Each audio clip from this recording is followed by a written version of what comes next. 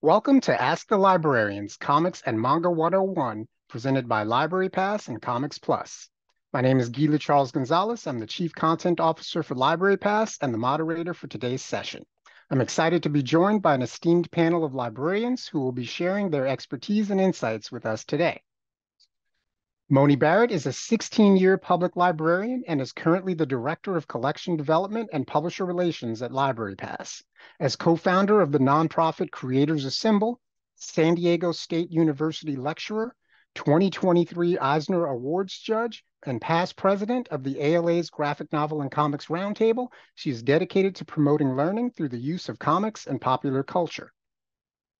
Stella Bromley is a national board certified teacher librarian with experience at all levels of K-12 education and is currently an engagement specialist at Library Pass, where she collaborates with school librarians and district leaders across the U.S. to engage and inspire school communities to integrate Comics Plus with library programming and classroom library instruction. She is an active member of the Texas Library Association, the American Association of School Librarians, and the American Library Association. Ashley Hawkins' expertise in collection development and student-centered librarianship finds her currently working as a school librarian in Brooklyn and an adjunct professor for Queens College GSLIS. She is also a reviewer for Booklist, a blogger for Knowledge Quest, has her own blog, Manga Librarian, and is in the process of working on a book in collaboration with Julie Stivers, Sarah Smith, Emily Radica, and Sybil Mwana Toure on the use of manga in school libraries. Today's webinar is presented by Library Pass. We curate high-interest, immersive digital content that helps libraries and schools expand their reach and engagement without breaking their materials budget. Our Comics Plus platform offers unlimited simultaneous access to thousands of digital comics, graphic novels, and manga in collections curated for elementary, middle school, and high school readers. We also offer a complete collection, including thousands of additional titles for older readers, to public and academic libraries. Learn more and sign up for a free demo account at comicsplusapp.com. And now, enjoy today's session. All right, housekeeping over. I'm really excited about today's webinar. This combines two of my favorite things, talking about comics and manga and talking to librarians and letting them share their expertise about stuff, because the world doesn't listen to librarians enough, I think. And that's not just saying that because the audience that we're all in right now. So we're going to cover a number of things. Like I said in the intro, we got a lot of questions in advance that I think cover some very frequently asked questions and some more interesting ones that don't pop up often enough. And we're going to try and balance them all. I've given brief intros for each of you, so I don't want to dwell on that, but I do, before we jump into the conversation, I'd like to have each of you kind of give a notable comics or manga related note about yourself beyond your bios, just to set the table for our conversation today. So starting with Moni. Ooh, notable. One of my only tattoos is a quote from one of my favorite comic books, which is March by the late Congressman John Lewis. I have good trouble tattooed on me, so that's my comics notable. That is notable. All right. Stella?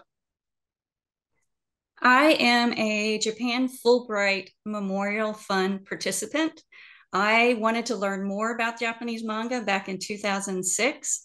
And so I wrote an essay and was invited to travel with 120 other educators across the country. And we traveled Japan for 21 days, learning about the Japanese culture, about manga, and everything else. Wow, that is also very notable. And Ashley? So I actually am particularly interested in cat manga, and I have an entire collection of neko manga. That is just my thing. I was actually just in Japan and brought back a suitcase full of just cat manga. So, awesome. And picture books. So great. So not only do we have very experienced credentialed librarians, but we also have some deep comic expertise. I'm just here to moderate, but I also, my own background, grew up reading comics, love comics, wrote about comics on fan sites for years. And so this job was kind of the golden opportunity to combine a love of comics and a love of libraries together. And so Let's start with arguably the most frequently asked question, and maybe sometimes not asked often enough. One of my biggest pet peeves is when people call comics a genre. So let's get into definitions. First, when we talk comics and manga, and we'll start with Moni, let's define the medium overall. How do you define comics and manga broadly? So broadly, comics is sequential art, and graphic novels are a long form work of graphic arts, sequential art. However, like what is long form, these are all things that are debatable. Speaking for myself, not for my colleagues here on this panel, but I know a lot of other folks in comics librarianship don't really love the term graphic novel, as it's too often used either to make the format sound more legitimate or like legitimize it in a way that it doesn't need, or more literary. It also can confuse folks, especially in the day and age where we're seeing bans and challenges to comics, because they think that graphic might inherently mean that all of it is mature. So I use the term when I'm generally referring to longer form comics, like single issues that are collected into a full volume. That's my definition broadly of graphic novels. Yeah, and that is a really good note. In my mind, graphic novels were an industry term created by people who were embarrassed about comics, but also recognized there was money to be made there. Um, so the other thing about comics is beyond the traditional print formats, we have web comics, we have webtoons, we have comic strips, that predate comic books. Ashley, let's get into manga a little bit. So we got a lot of questions about manga. So let's start with the basics and then drift into nuances like the manga specific subcategories and the differences between, say, manga, manhwa, webtoons. Okay, so manga is simply the Japanese word for comics. So actually, in Japan, if you ask for manga, you could get Spider-Man. But when we talk about it as a loan word, we are talking about Japanese comics. So we are talking about this. So manga is the word that we in the West use for Japanese comics. And that's the simplest way to put it. When we're talking about manga versus anime, hi, kimchi. So manga, Japanese word for comics, anime is the Japanese word for animation. Similarly, in Japan, if you say anime, it's anything that's animated. But we are talking specifically in the West. When we say anime, we are talking about animation that is made in Japan. And actually now it's starting to connotate a particular style because, for example, people will say that Avatar: The Last Airbender is anime style, even though it is primarily animated by a South Korean animation team. And also the terms can be used interchangeably for style. So you can say that somebody is an anime style illustrator, and this animator has long been inspired by manga, because we're talking more about style and it can be kind of fluid. But when we're talking about specifically the formats are manga is still anime moves. And then when we get into manhwa and webtoons, manhwa is the Korean word for comics. So, and we want to be very clear about that because there are some, we don't want to call manhwa or Korean webtoons manga for a lot of reasons, especially because of the kind of tensions that exist between South Korean and Japanese identities. And this is kind of like a chicken and egg kind of thing. Webtoons are comics that exist on a web-based platform. Manhwa can be webtoons, but not all webtoons are manhwa. So they get easily conflated because many manhwa are webtoons, because quite honestly, where does Samsung originate? In South Korea. They are very prolific smartphone users, and actually so are Japanese readers, but especially Koreans are huge, huge smartphone readers. They read novels on the web.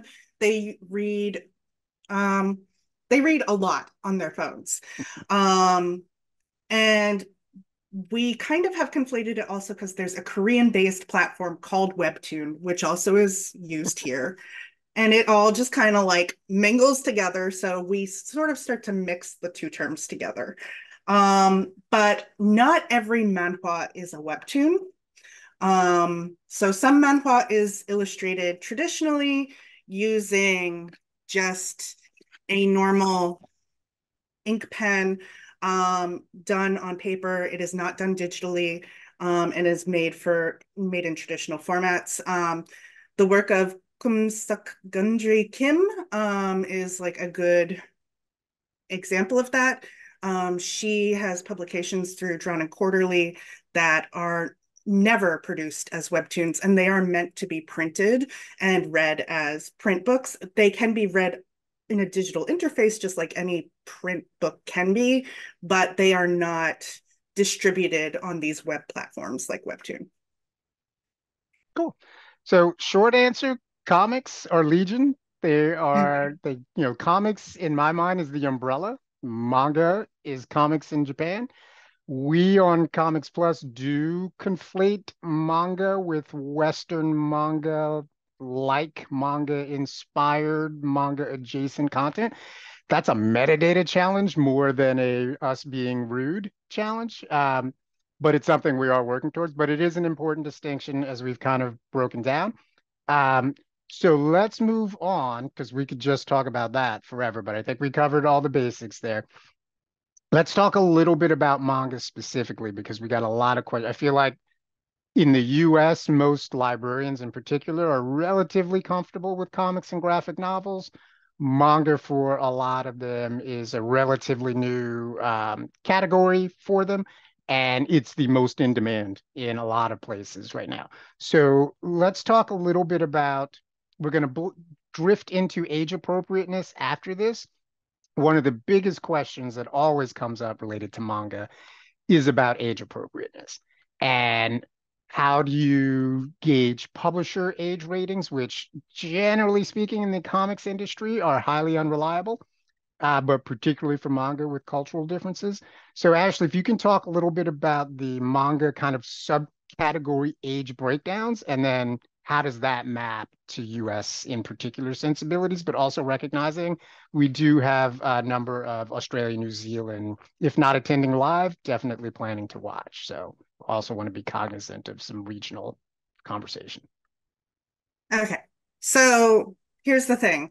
When we're talking about like age relevance, age appropriateness, and everything when it relates to manga, one thing you need to realize is that so if I show you a volume of manga in Japan, that's why I actually have these here, it does not have what we have here. It does not have the age ratings. That is specifically done for people in English-speaking Western countries. In Australia, they are also, as I understand it, very cognizant about maintaining a balance about what can be read by who.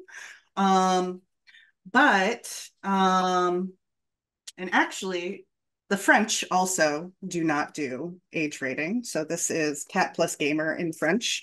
So not everybody does it. But if I pull up, here we go. This is, oh my gosh, and this isn't, oh, there it is. It's very tiny. So this is a manga that has the T plus. So publishers take it very seriously, actually, and they're actually taking it more seriously now than they were before. So I know publishers in Japan and in the US. In Japan, it's just kind of like, who are we marketing to? They don't really worry about like, is it going to get censored in schools or is it going to get censored in libraries? Because quite honestly, it's not really going to. And libraries are not really their main concern. There are libraries that exist, and it just doesn't, the issues don't really exist for a librarian, particularly a school librarian in Japan. School libraries look very different in Japan than they do in the West. And so they don't worry so much about that. It's just about who's it marketed to, who are we trying to sell this to? It's more about that. But here they are more cognizant, like we are trying to let people know kind of what's inside of here because there are cultural differences. So there are cultural differences about nudity, there are cultural differences about like bathing practices, cultural differences about just all sorts of things because we're just two different cultures. So when we bring something from Japan and bring it to the West, there needs to be some kind of explanation. I will say there are like levels of censorship within like manga magazines. Certain magazines cannot show like smoking or drinking if they are marketed to a particular age group. So they have to say things like they're actually drinking juice or whatever. There's actually a joke about it in Gekkan Monthly Girls Nozaki-kun when he's trying to, you know, navigate the rules that he has as a manga creator to get around creating for girls magazine as opposed to an older audience. But I do know that at Viz and Kodansha and all of them, when they say it's older teen, they mean it's older teen. And usually all it takes is for it to be teen, it's one drink, one alcoholic drink, one cigarette, one panty shot, something. And it can be a very quick turn. And sometimes you'll read something and be like, why is this teen? Why isn't this for a younger audience? Well, it's usually because either you are looking at the text and seeing, okay, there's like one cigarette, like somebody smokes a cigarette, and it could be just a throwaway like character who is not that big a deal, or somebody's just drinking, whatever. So these are things to keep in mind for collection development purposes, because it's going to vary depending on your collection development policy. But there's also something else to keep in mind. We get manga not as much later as we used to, but we get it later into its publication run than you get it in Japan.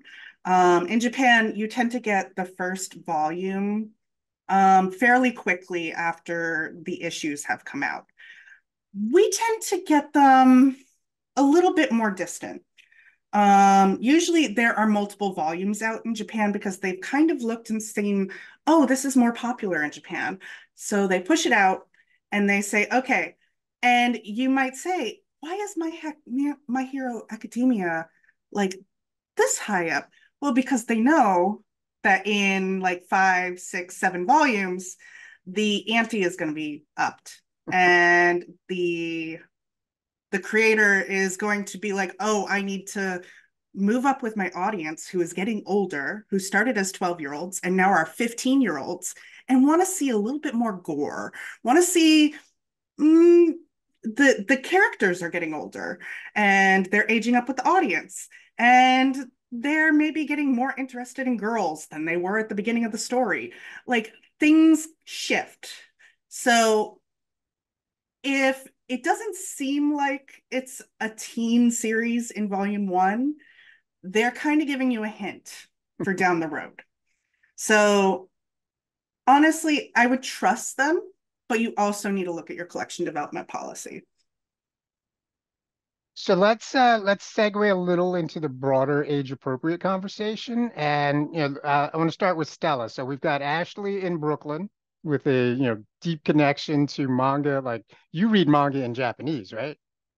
Yeah, so you're reading it long before and legally because you're a librarian, not like fanlations like some other people. Stella's in Austin, Texas. And we've got a couple of questions that broadly range about cultural differences. So there's Japanese and American cultural differences. There's Australian, New Zealand, American, but in America, there are cultural differences. San Diego, New Jersey, Texas, New York, right there, there's a huge gap in differences. So Stella, from a school perspective, talk a little bit about age appropriateness for comics in general and that particular challenge of long running comics or manga where stories age up. How do you handle that, and where have you run into situations like that? So one of the things when I was purchasing for an individual library, I would always kind of start at keep it the first few of the series and really make sure that my students were going to move forward with that character, because sometimes they get bored and they move on because I know the changes that grow, which is very smart for an author or creator to age up. I mean, Goosebumps, gosh, I wish he would have aged up because I couldn't get ninth graders to stop reading Goosebumps. But knowing that that's available, knowing that when I would go to the bookstore, because that's how I purchased a lot of mine, is going directly to the bookstore and having to look through the whole series before making that decision. So, there are different rules and laws coming in place, and we have to always keep those in mind and make sure that the whole series is going to be appropriate for the group. Moni, from a public library perspective, what are the unique challenges there where, in theory, the collection's there for everyone? You may have a children's collection. How do you manage that? Or did you run into scenarios where a series got moved from children to, say, teen or to the main collection because of either actual age changes in the storytelling or community changes in what might be considered appropriate? So it didn't happen very often, but I do want to kind of bring it back for all types of libraries, for manga and for comics too, is using the publisher recommendation as a starting or a jumping off point. And then as Ashley mentioned, how a series will age up. So if you see a hint of that in the first one, maybe, skim through the first one and the latest one, wherever that's at, and then kind of go at the highest point. Public libraries benefit. We get a lot of, our copy cataloging from other sources, but you do need to know your community. And that's the same as with any collection. As Stella mentioned, laws and things coming into effect.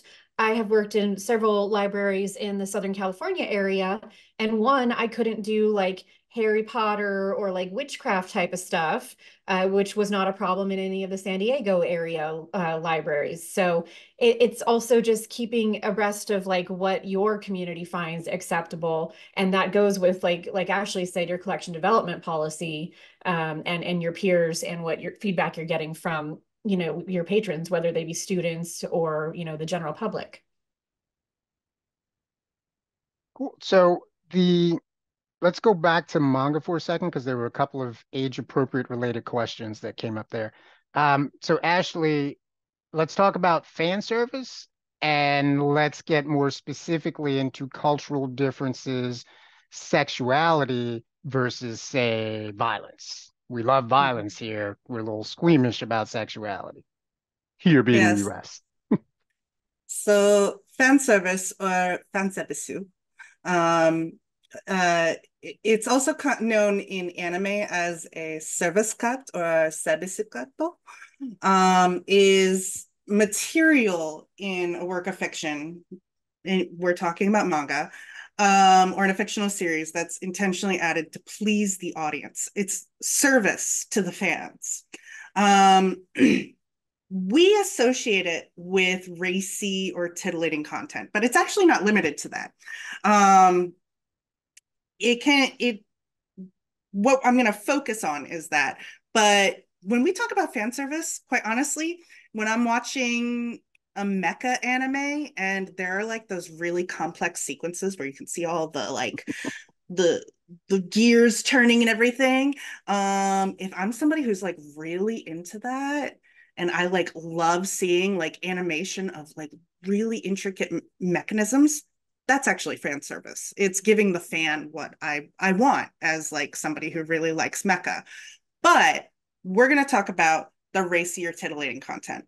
The term originated in Japan, but it's actually kind of moved out. So it's actually a loan word from English that was brought into Japanese to talk about something that happens in anime and then moved back out to the West.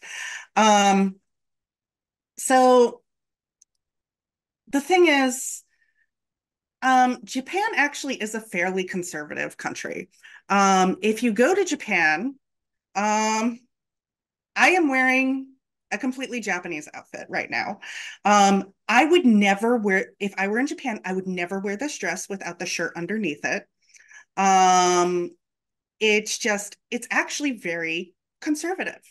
So the art is actually exploring sides of sexuality that you wouldn't actually see in real life. It's very titillating, as almost like an explosion outward of things that you don't see in real life. And there's like all sorts of scholarship and things that delve into this. There's a really great book by Patrick Galbraith called Moe Manifesto that kind of goes into this. This is something that we could have a whole webinar in of itself. Why Japanese media does this, because quite honestly, you would never see the kind of expression that you see in anime and manga and video games in anything live action. The joke is, if you see like a J drama, you may never even see the two characters kiss. So there are some like big disparities in terms of like what gets expressed. But also, it's very common to bathe together. There's a different bathing culture. And there are certain places where you do see those expressions of bodies, and that would be like at the beach. So a common fan service thing is to have all of your characters go to the beach and have a beach episode, and all the girls get out into their bikinis, and that is very fan servicey because it's a culturally acceptable reason to be scantily clad, because you're going swimming, because Japan is actually a very hot country in the summer. So the thing is, when we're talking about like, okay, there's questionable content in some manga. I do want to like be very clear. Not every manga has questionable content. I read a lot of manga that has nothing sexual or anything. There's so much, as much manga as many types of books as there is manga. Manga is just a format. The thing is, what's most popular tends to be stuff that does include fan service, because unfortunately, male gazy stuff tends to get brought over really heavily, and for some reason it tends to be what's pushed really into your face. But there are really great titles that have none of that. And that doesn't mean also that titles that have fan service necessarily need to be thrown out. They do have great things in them and great lessons that we can access with our students. What you have to do is sit down as the public or the school librarian, and usually it's the school librarian who has to make these choices, right? But particularly right now with laws and things that are going on. And say, okay, what is the fan service? What is it doing as a text? Like, what is the text's purpose, right? So is it a one-page thing? Is it important? Is it whole books worth? And also, is it so explicit or so off the cuff that it maybe makes me say, maybe I need to select something else? Or is it worth defending the whole of the content by saying, listen, this is one frame, this is one little snapshot out of an entire thing. You have to look at the text as a whole, because if we only take little pieces of anything and take them out of context, then we're throwing the baby out with the bathwater. So you have to really look at everything. This isn't an easy thing to do as a collection developer, especially in the world we live in right now. So you have to kind of sit down and be like, is this a text I'm willing to fight for? If the page gets opened up to and scandalizes somebody, is it actually going to scandalize anybody? What's the context? Is this an arc I can skip? So some shonen battle manga, you can actually skip arcs and it won't make any difference. They run for so long. And honestly, kids will just think that you lost it because manga goes missing all the time. You can kind of finagle and play and think about things. Maybe some things you have physically and you have other things digitally, so that they can kind of be leveled for different users. There's all sorts of ways to kind of play with it. But it's not an easy answer, is maybe the best way to put it. I don't know if anybody else wants to pop in. Let's broaden that. So to bring Stella and Moni in, not just specifically fan service, but one of the challenges we hear a lot is, how do I know what resources can help me? Few people have the time to read every comic out there. I thought I'd be reading more comics working here. I don't have the time. So as librarians, what are some resources you'd recommend if you don't have the time or ability to read a 10-volume series? What do you use or recommend to help identify the potential age appropriateness? And what are some indicators you look for beyond a publisher age rating? Start with Moni. Okay. I mean, I will look at like Goodreads, Amazon, Mackin, I believe it's free, but they do have age ratings.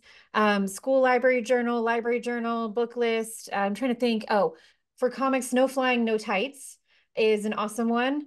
And I know I'm forgetting some, so I will yield to the next presenter.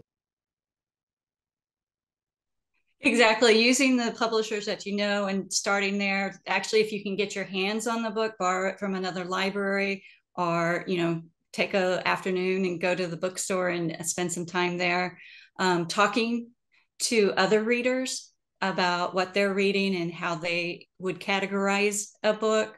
I also would talk to my students, because sometimes they would tell me things about the books and I'm like, oh my gosh. And I would go grab them off the shelf and take a look. So using your resources, the people that you know that are reading, looking at reviews such in like Amazon and Capstone, and I know Follett had an area where it would give the reviews from like School Library Journal and places like that for you. So definitely utilizing the tools that are out there. Ashley, any specific recommendations? I mean, I think they were all mentioned. Mackin has such a great site because it pulls from all the review sites. I'm a little biased. I'm a book list reviewer. I review about 15 manga a month because there's such high demand. Also, I have a site where I do reviews and lists and all sorts of things. I take requests. Sarah Smith also has a site called The Graphic Library. Julie Stivers has a site called Manga in the Middle, where she targets particularly middle grade, middle school age recommendations, and does reviews because that is a very difficult age range to collect for. And she has the expertise of having collected in that age range. And yeah, Otherwise, I think everything else that I was going to recommend was mentioned. Cool. There are great resources out there. The one I particularly like is talk to your readers. If you're adding comics to your collection, it's to some level of demand. Talking to readers is a great way to learn more about a category you may not be as familiar with. Um, so let's get into collection management. We got a lot of questions about everything from how do you introduce comics into a collection to how do you keep it weeded? How do you make purchasing decisions around particularly long series? I'm going to start with this one, though, because personally, I found this particularly interesting. Do you shelve your comics and graphic novels together? And do you shelve them together or separate from related genres? And clockwise for me, we'll go Moni, Stella, Ashley. And we'll work in the genreification question there. I want to kind of collapse those into one big question. Pick away at it as you choose. Sure. Let me see if I cover all the bases. So the way that I've found the most success, if you mean separate from the rest of the collection, comics, graphic novels, manga, yes, separate from the rest of the collection. So go to the 700s Dewey and dust off those old cartoons and bring them out to with some nice signage, carve out a space, no matter how small. Really just find a way to draw attention to it, whatever the amount of a shelf and a half is all you have. I have preferred in the past to not collect single issues, to do collected volumes or graphic novels as I defined them in the beginning, together, and then manga next to them or very close. And that's just so that you have the choice to read either or, but you also have the choice to read both should you want to. I think I covered everything that you asked. It's a big question. It is. Stella? I agree. I inherited a very small collection and it was just graphic novels, anything that was sequential. And I made a decision to move it into a casual area where we had a couch and expanded in that way. And I definitely kept the manga separate, not separate, it was in the same area, but on different shelves than the comic books, because to me, they're two different readers. If they want manga, they're going to go to manga. If they want comics, they're going to go to the comics. But I did pull out the cartoon strips like Garfield and that kind of thing and put those there. I also put some of the specific manga drawing books just so that I could set up an area for drawing. And what was the other question? I know there was a question about putting them on the shelf, that they take up, if there's a long series that it takes up a lot of space. I have seen non-traditional, but to stack them. And I've also seen, it might get messy and you might have to go back after ninth graders come in or sixth graders come in, but that's all the fun in the games, right? I've also seen where, in fact, I was just in a library here in Austin last week that they had baskets, just like for school librarians and your early readers and those early chapter books that, are a series, and we put them up on a side so that they're easy to find for those kindergarten, first graders. Same thing. They had baskets with just Superman. They had baskets with just Spider-Man. They had all the manga separated, and then some of their very popular, they just put in a basket so they didn't have to worry about putting them in order or anything like that. They just had them in a basket, and then they had them alphabetical by the creator or author. So did I get them all, I think? Solid. I'm very big on the stickers. I had a ton of stickers. So if you want to go into the genreification, I was so much about putting the stickers on the book. All of my sequential art had graphic on it, and then they would have another sticker that related to either shoujo or shunion or comic books. And my nonfiction, back in the day, I had it in that section, but hindsight, I think I would put it into my nonfiction collection with my biographies and that kind of thing. I think it's like you say, it's another medium, so why not have it next to the text version? So that's what I would do now. ALA has a really great, the Graphic Novel Comics Roundtable has a really great updated best practices for like cataloging and shelving. You can check that out on ALA GNCRT's website. They're coming out with one with manga, I believe, but it's just kind of one thing at a time right now. Ashley, shelving, cataloging, genreification. Okay, so I have been at two different types of libraries. I have been at a high school library and I am now at an elementary school library.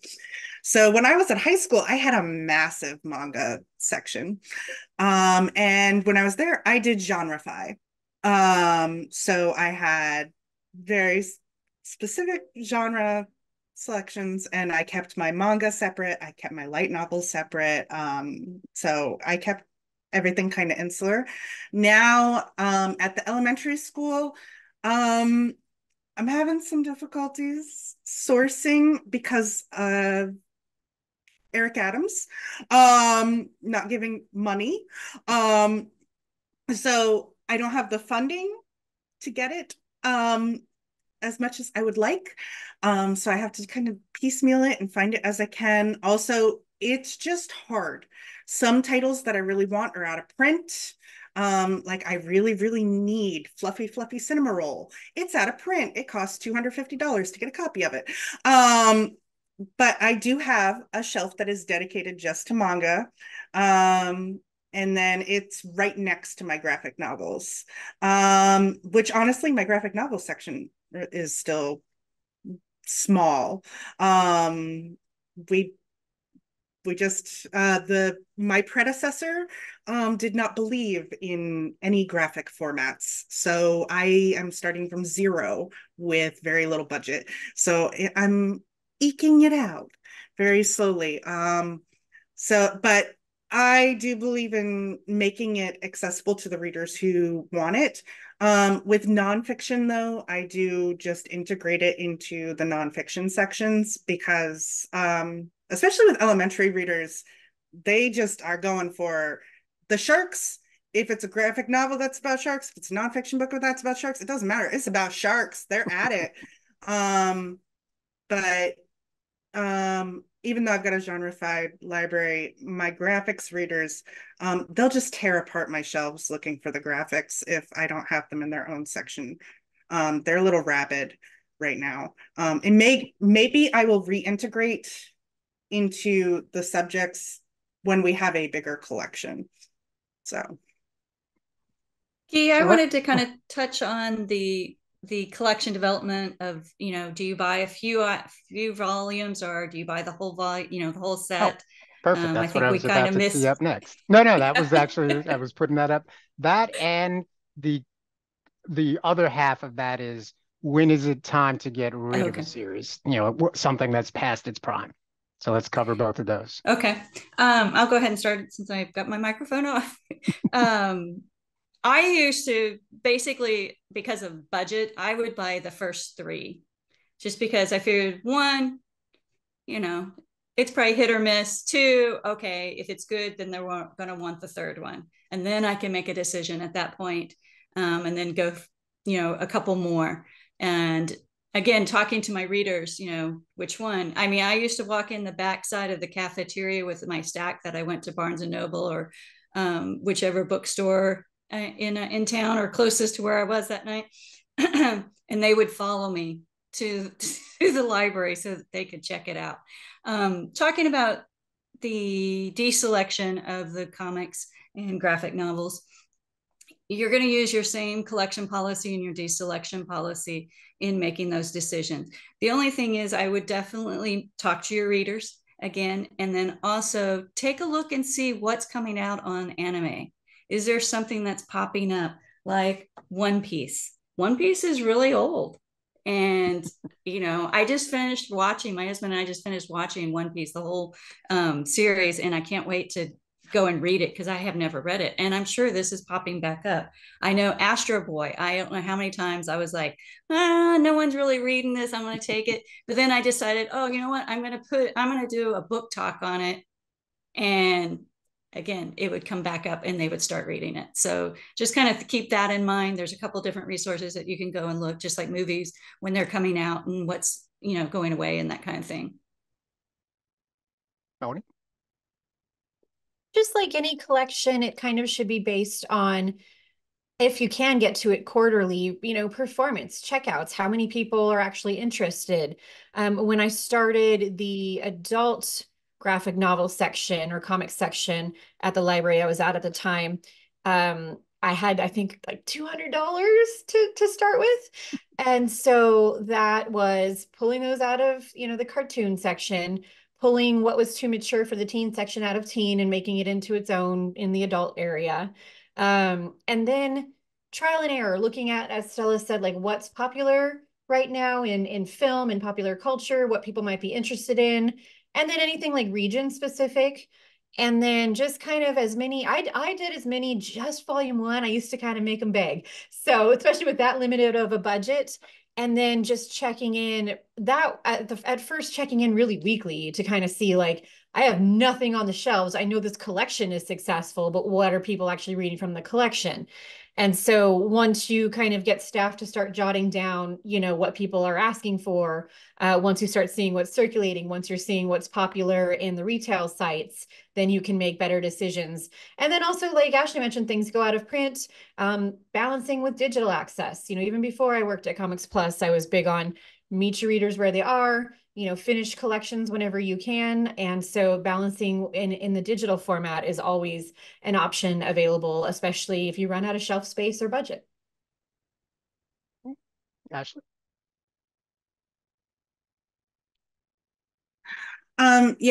Something else you can do is Shonen Jump is a simulpub. Also, you can also use Manga Plus, is also a simulpub where you can see what is rising in popularity. Manga Plus in particular will tell you what is most popular. So when Oshinoko was really starting to get popular before it was picked up for publication,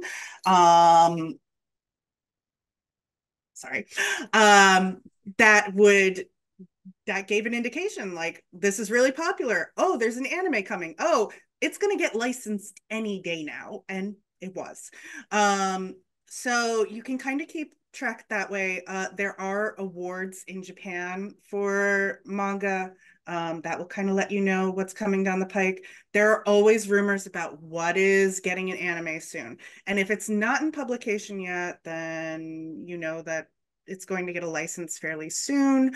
Shonen Jump Works generally are going to get a license very quick. They get simulpubbed here, meaning that they are simultaneously published here and in Japan, because quite honestly, they are the most pirated text.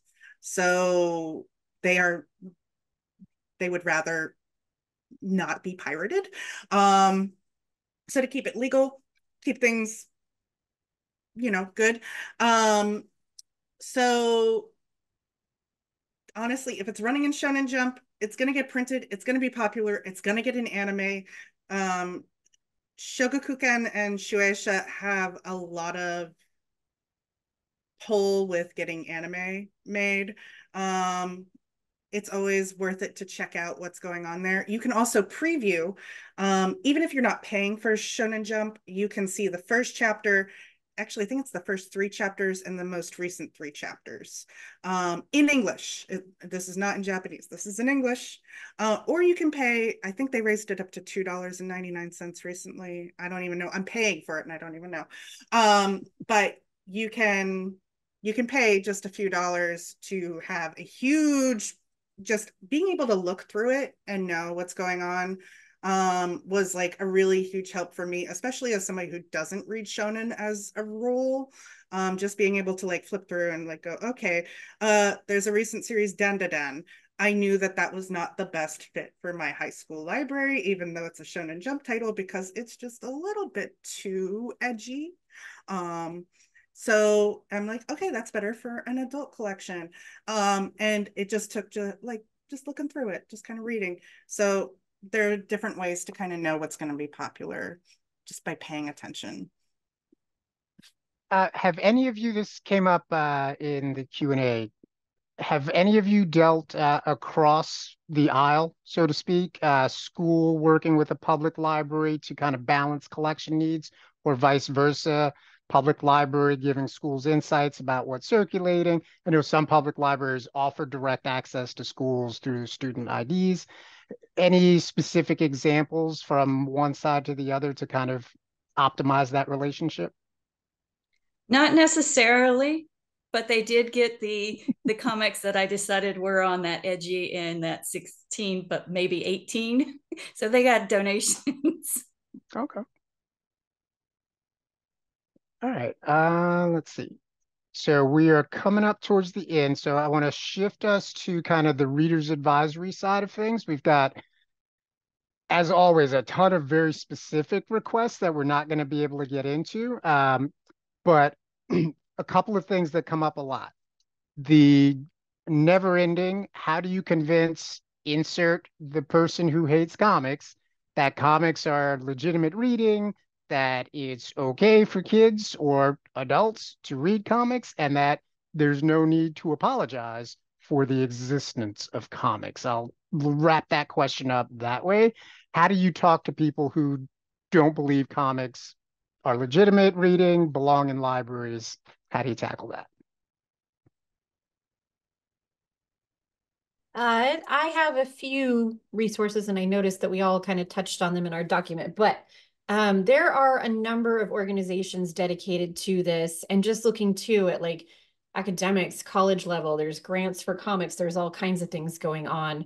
But I, full disclosure, co-founded, but I do have some talking points from Creators Assemble, which is the nonprofit that I co-founded, that does talk specifically about, because in the case that I mentioned where I had to justify and get a $200 budget, speaking to admin about why we needed this collection, and then spanning out from there and speaking to like parents, why am I paying for a college class when you're using comics in the classroom?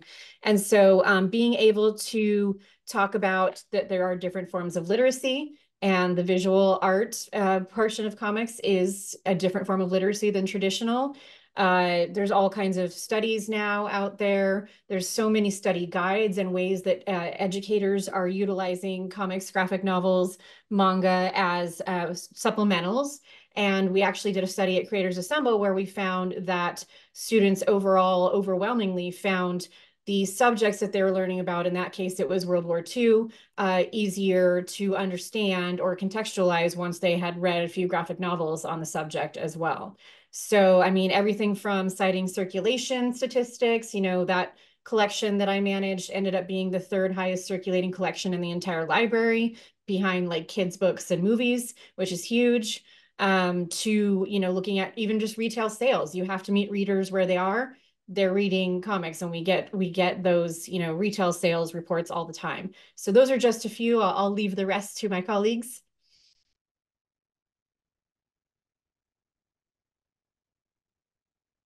I generally would choose a book. If it's like a teacher that I want to convince, I would pull out some of the manga classics. I would pull out other beautiful books that share a story that is told so beautiful, that is so raw of a story. This is about the nuclear plant that went awry after the tsunami. And just, it's so raw of a topic that this is a good way to do it with the images that kind of create the thought process that they're going to need to digest such a difficult topic. So that's one way, again, using the classics, the, Romeo and Juliet or Macbeth. There are some great ones that we're starting to find in our collection in Comics Plus on poetry that I'm super excited about to be able to share.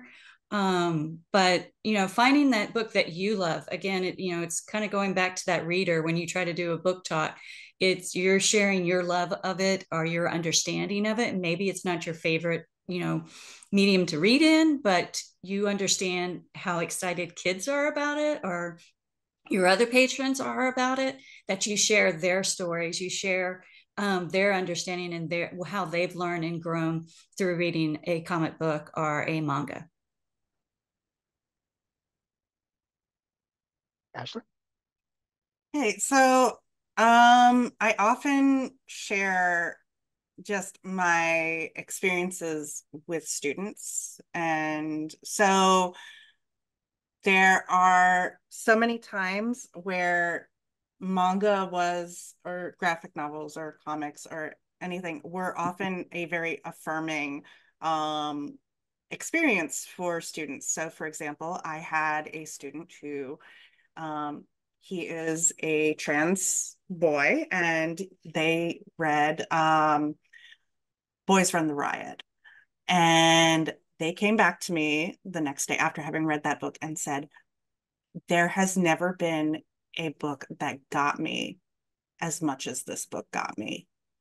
And I, you know, it just, those type of moments are really important and super valid. And it's like, I had handed this student prose books before, but that connection had not happened before. I had a student make a really deep observation about Chainsaw Man, about how the characters, like the characterization of Denji, was actually like a front to make up for his childhood traumas.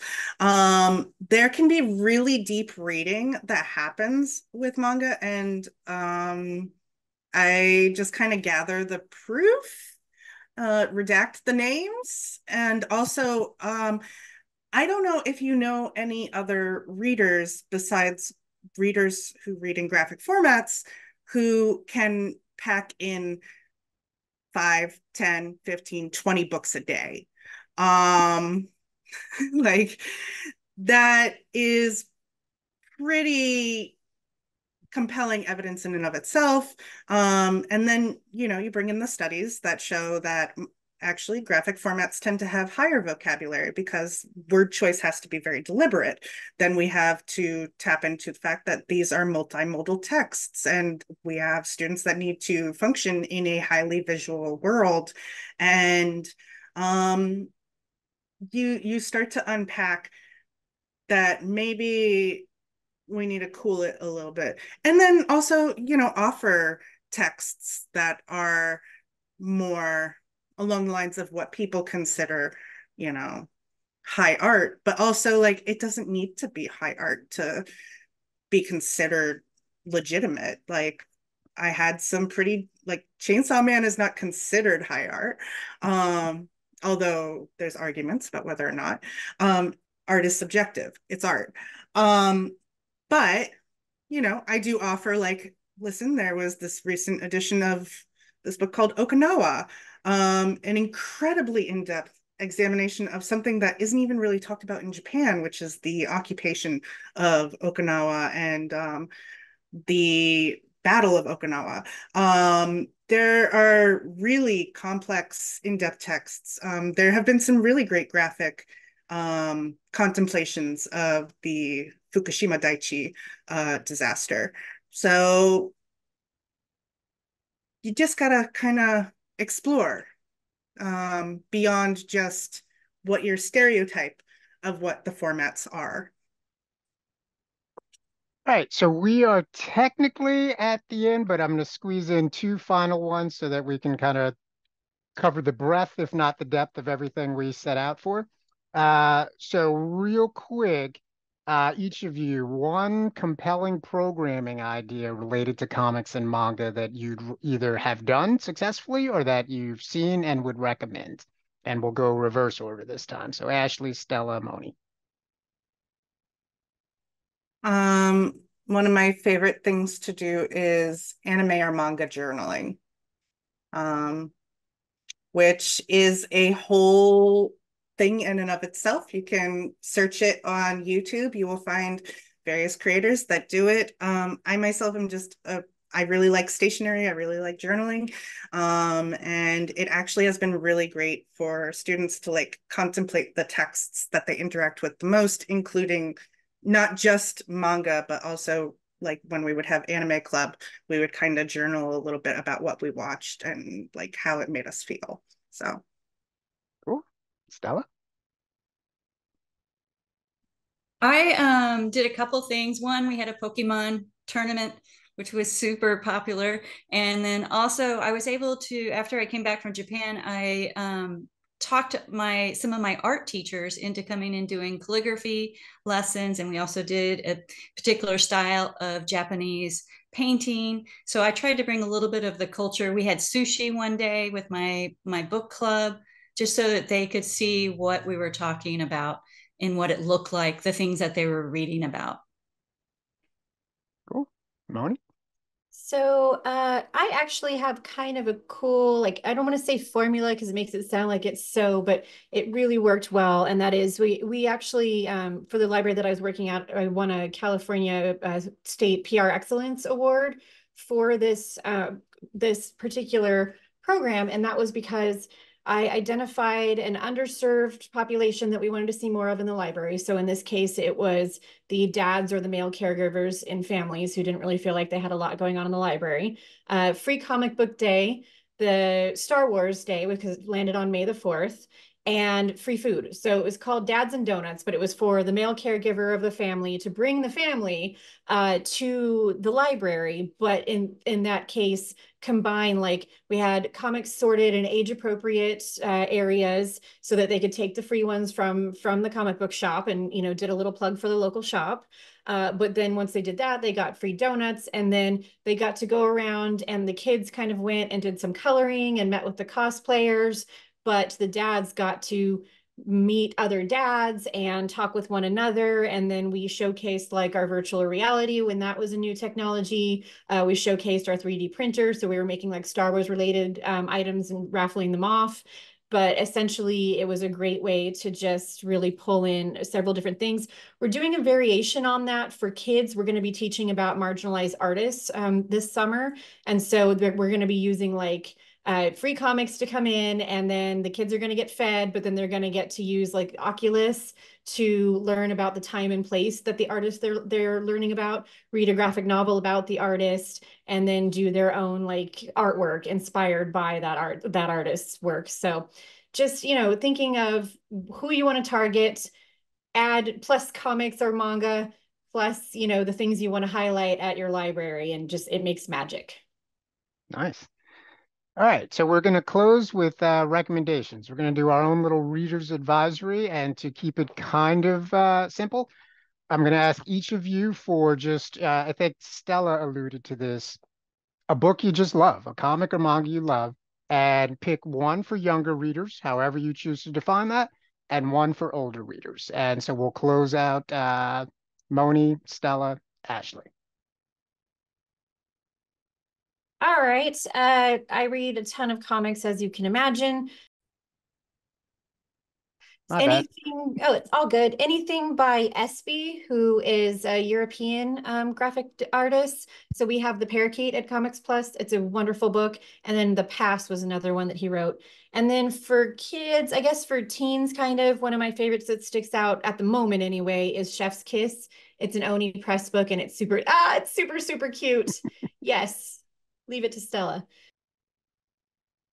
Cool. All right, Stella, did she take one of yours? Yes, she did. This is what I'm currently reading. I love these, and I love anything on cooking. I'm a pastry chef, so I love anything on baking and cooking.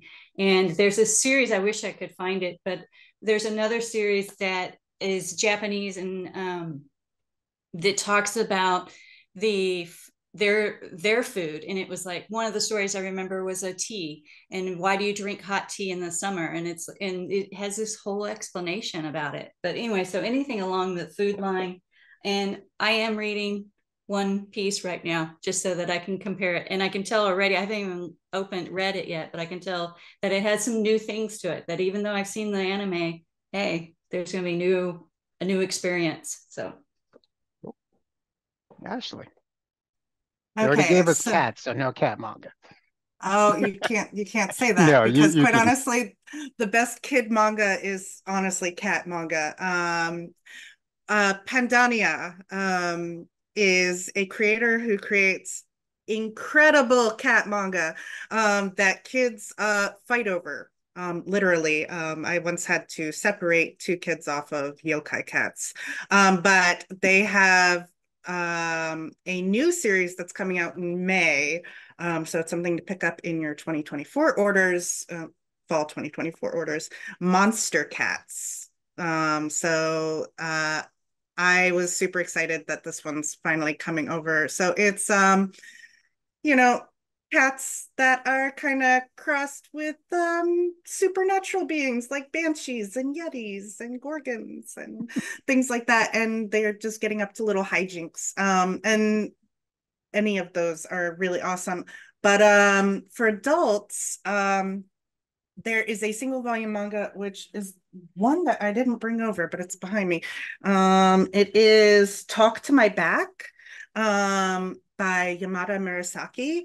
And it is actually an alt manga. And it's just an exploration of what did it mean to be a woman in Japan's suburban middle class during the 1980s.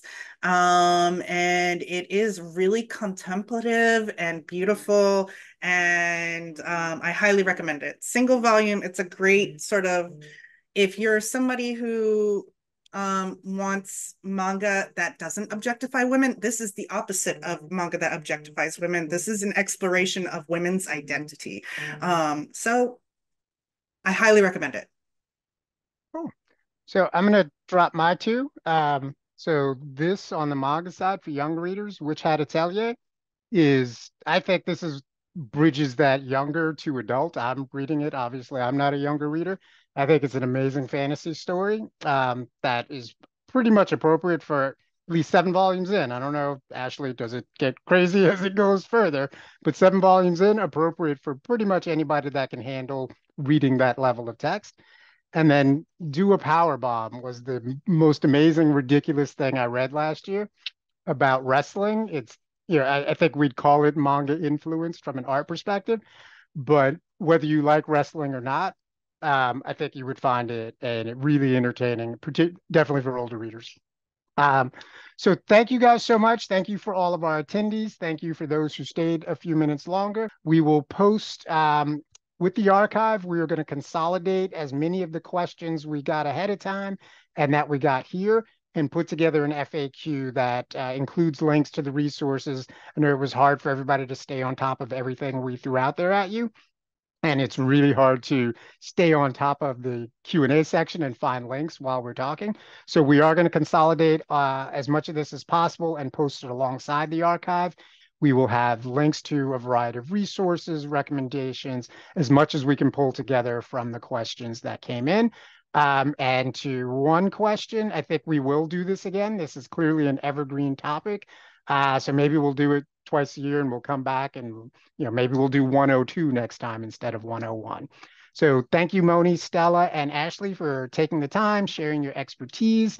Thank you, attendees, for signing up and joining us. If you want to learn more about Comics Plus, comicsplusapp.com. And again, look for the email with a link to the archive, and have a great rest of your day. Take care.